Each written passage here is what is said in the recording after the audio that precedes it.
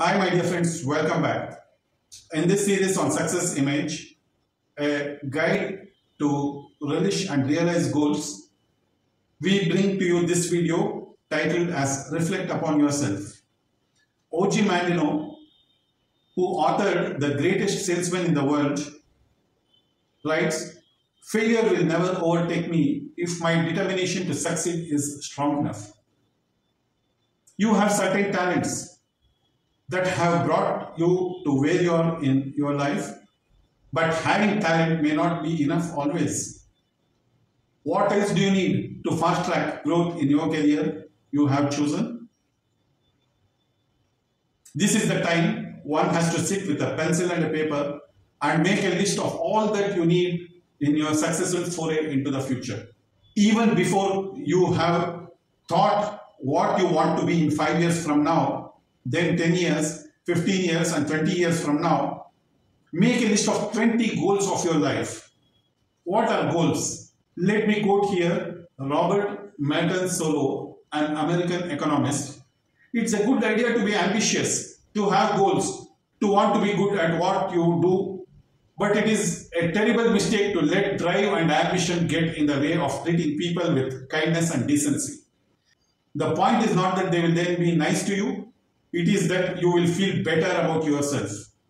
When we speak about goals, the first thing that comes to our mind is, what is it supposed to be? Often goals are assumed to be targets, which are not true.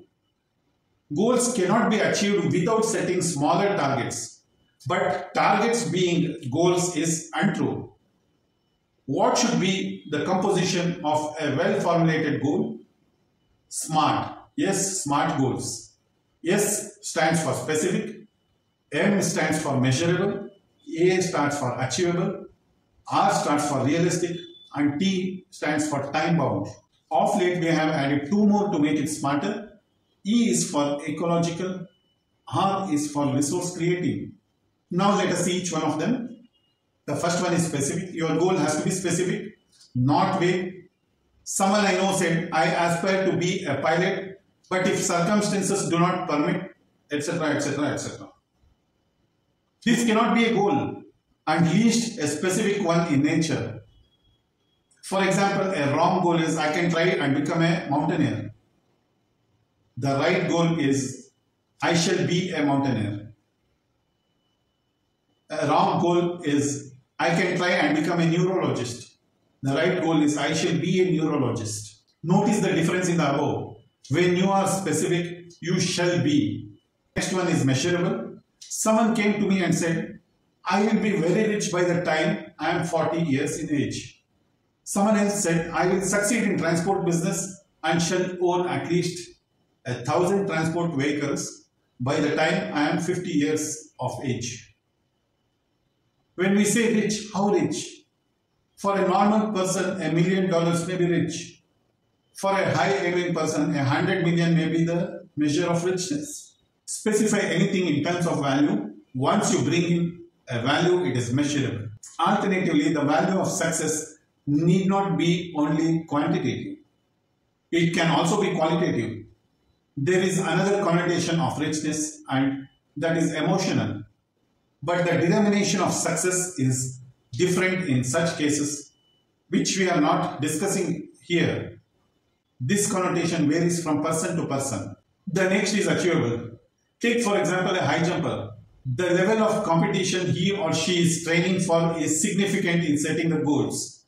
If you set to become an Olympic champion, then you must be a person to attempt at 2.3 to 2.35 meters height when you are ready. When you start to train, you must start at a pretty decent height and start gradually increasing. But what if you set the bar at 3 meter height in the beginning of your training and start your practice? Will you be able to ever achieve it? It stops you because the moment you run to the post, you realize that you cannot make it. You never jump to cross the bar and you have no chance of reaching your ultimate goal.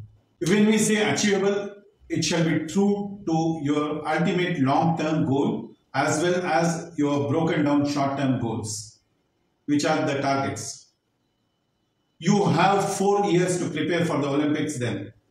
Maybe you can break it down into short-term goals that you will clear a certain height in the next 6 months and again increase in further period of 6 months. If you exceed, you can very well cut short the duration, which is only to your advantage.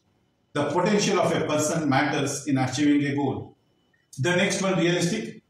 This also appears to be same as the previous two, measurable and achievable. One has to be realistic while setting goals. The goals shall be practical and realistic to achieve. A car company announced that they wanted to take 80% of the market share of car market in India in the next 10 years. Is it really possible? Is there any research done about the competitors? What are they best at technology and in sales? The market and what are the opportunities in the market in the next 10 years? Without a clear plan based on scientific research, it appears to be unrealistic. Hence, goals have to be realistic on the physical and the psychological plane. The meaning of being realistic is not to be negatively connoted. It is positive and it denotes the gap between the possible and the impossible. In some cases, there is possibility to fill the gap to make it realistic. Many impossible things are made possible by human effort alone. The next one is time bound. As I have stated, goals to be time bound are a must. Otherwise, the goals can neither be measured nor evaluated. Imagine what happens if your newspaper boy always do not deliver your daily newspaper in time. The annual examinations do not happen at the right time, or the train or the flight never reach the destination in time. For everything in life, one has to draw up a time-bound plan. You can measure if there is a time-bound plan. You cannot measure what you don't plan. If you want to retire from your job at 45 years of age, but you can also retire at 55 age or at the age of 60. Does it make a difference? Yes, a lot. You have cut short the important phase of your lifetime span by about 10 to 15 years. The next one is ecological. Ecology is the study of relationships between living organisms, including humans, and their physical environment. It seeks to understand the vital connections between plants and animals and the world around them. We have to set our goals such that they are eco-friendly and progressive in terms of developing human relations and taking ecological activities to next levels. In India and elsewhere across the world, the traffic of people in public transport is huge. The people using their own transport like cars, SUVs, MUVs, motorbikes, scooters are also huge. In the process, I came across a youngster who bought a bicycle and ride for about 45 minutes in the morning and in the evening to and from his workplace. Is it not commendable? Businesses are laying more impetus or going about their activities in an eco-friendly manner, and it is but natural that individual goals too should follow. The last one is resource creating. Resource can be financial, people, relationships, etc. Your goal should never lose focus on these resources, as one of the main purpose of setting and achieving smart goals are these. Your goals should be meaningful to create financial resources for yourself or your company. It may not be a value creating that if you are earning and your company is making losses in your business line. It is never a win-win situation for you and your company. Similarly, it should be a win-win situation between you or your company and your customers. When you keep relationships that are a resource for you and your company, you succeed.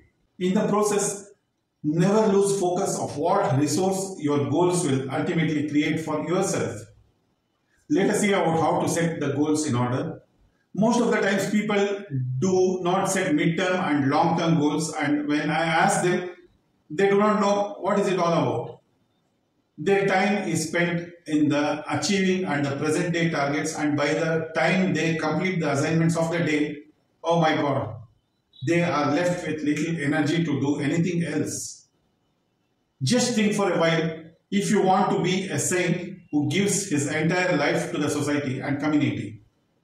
The community in turn takes care of his minimal needs. Is it analogous for the business organization and you? Does it work this way? They say, are you dedicated yourself to a business entity for life? If it is your family-run business, it makes some sense, right? In the present-day world, the concept of lifetime employment and opportunities are far from over.